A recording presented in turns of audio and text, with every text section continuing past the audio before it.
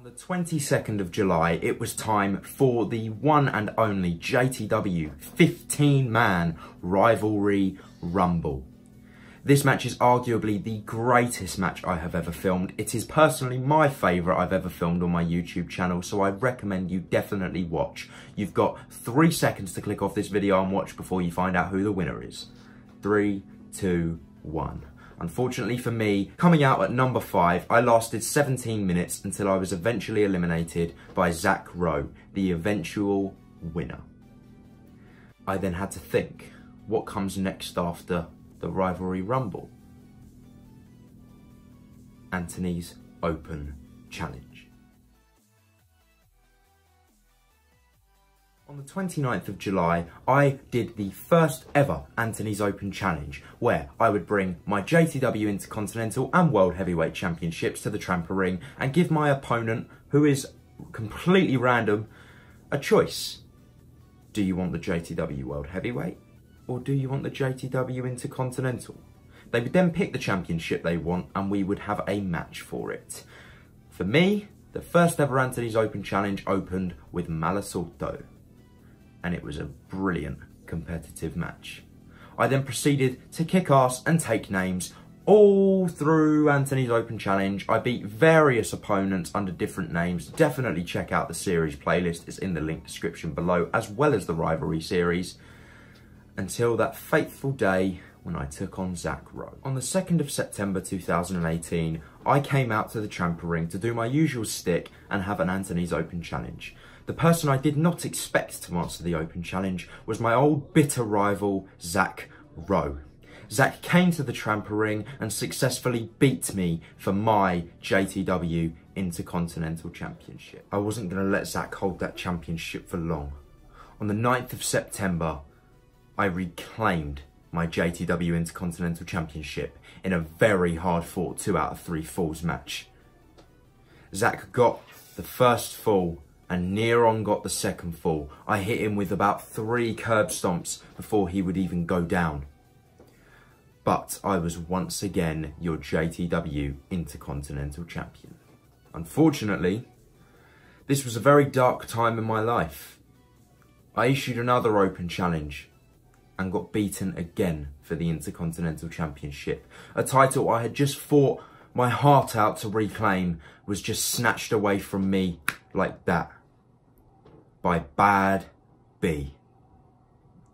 Bad B beat me for my JTW Intercontinental Championship fair and square. I was really starting to question whether I could actually even carry on. But I did. On the 12th of October, me and Bad B had a Falls Count Anywhere match, which resulted in me beating him with a submission move. I had him in the label lock with a Master Sword from Zelda. Wrestling really does get like that sometimes. I just had to grab the nearest weapon to me. But luckily for me, I made him pass out on my upstairs landing backstage. And I was once again your Intercontinental Champion. So, I continued to defend both my championships and Open Challenges all the way up till the 22nd of January. I had a match against a panda. He begins to become a reoccurring issue later on, but that's not what we're talking about right now. It's what happened after my match. A hooded figure came and jumped me from behind, a big lariat pretty much taking my head off my shoulders. That man was later to be revealed the debut of J.D. Bailey, a right pain in the arse. Now, I then had to continue thinking, right, when's J.D. Bailey going to attack? I carried on with the Open Challenge. 2 days later, on the 24th of September, I had some friendly competition with Zac. Now, after our 2 out of 3 falls match, Zac gained a lot of respect for me as I gained a lot of respect for him. Me and him became friends. We became partners. However, J.D. Bailey was my problem. On the 13th of March, I defended my JTW World Heavyweight Championship against J.D. Bailey. After delivering 2 Rainmakers, the second of which I landed pretty much vertical on my neck, he pinned me for my JTW World Heavyweight Championship. I was no longer JTW World Heavyweight Champion. However, and I quote, "I still have a belt on my shoulder and breath in my lungs, so on the 21st of March, I continued the Open Challenge and continued to defend just my Intercontinental Championship. This time, a former champion who wanted to cash in his rematch clause, Bad B, came out to fight me. Not so lucky this time, eh, Bad B? I managed to beat him." It was what he said afterwards that really caught my attention. Bad B grabbed the microphone and issued a challenge. Bad B claimed that him and the other thug of JTW, the man that was currently wearing my World Heavyweight Championship, JD Bailey, had been working together. So they issued a tag match. Bad B and JD Bailey versus Joe Anthony and a partner of my choosing in a Falls Count Anywhere tag team match. Of course, I picked Zac as my partner. So the stage was set, and on the 25th of June, me and Zac took on Bad B and JD Bailey in the JTW tag team match. Falls Count Anywhere. I beat the crap out of JD Bailey. JD Bailey beat the crap out of Zac. Zac beat the crap out of Bad B. Bad B beat the crap out of me. We took each other to hell, but in the end, I took a chair shot to the head that rendered me obsolete for the rest of the match, as Zac got absolutely decimated in the tramper ring. So badly that we had to physically call medical attention, as Zac would not wake up. He had been beaten up so bad he was out cold in the middle of the tramper ring, and he had to go to the hospital. But don't worry, he was fine in the end. On the 5th of July, it was finally time for me to invoke my rematch clause on JD Bailey. This time, however, I used a stipulation recommended to me by a viewer.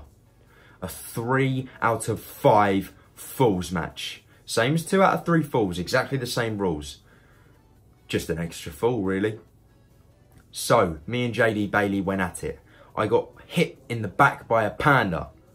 This panda will not go away. He's still loitering to this day. But in the end, I managed to beat JD Bailey and reclaim my JTW World Heavyweight Championship for a record 6th time.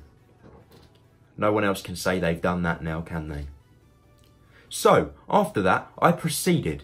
I carried on doing open challenges. I faced many different opponents for both championships, considering I once again had both over my shoulder.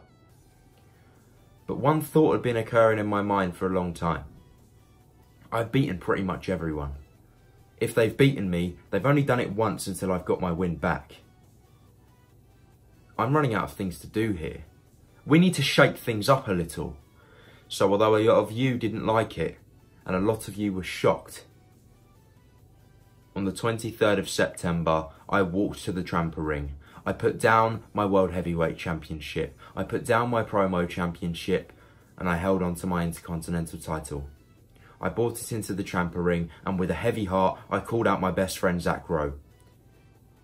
I then proceeded to ring the bell for a match for the Intercontinental title. As I laid down in the ring, Zac covered me 1, 2, 3. Your new JTW Intercontinental Champion, breaking my record reign, Zac Rowe. Then it was time for the Zac Rowe Open Challenge, and this is where we are currently. I'm defending my JTW World Heavyweight Championship whenever I can. Zac is defending his JTW Intercontinental Championship in the Zac Rowe Open Challenge whenever he can. Be sure to stay tuned. JTW just got great again. And there you have it, ladies and gentlemen. That was the entire history of JTW up to the current date. Obviously, Anthony's Open Challenge is still open. Zac Rowe's Open Challenge is still open. I'm done with clips now, so it's onwards and upwards from here. I do hope you enjoyed. I do hope you learned something. If you're new to the channel, obviously, please be sure to give this video a like, comment, and subscribe. And I'll see you in future videos. Goodbye.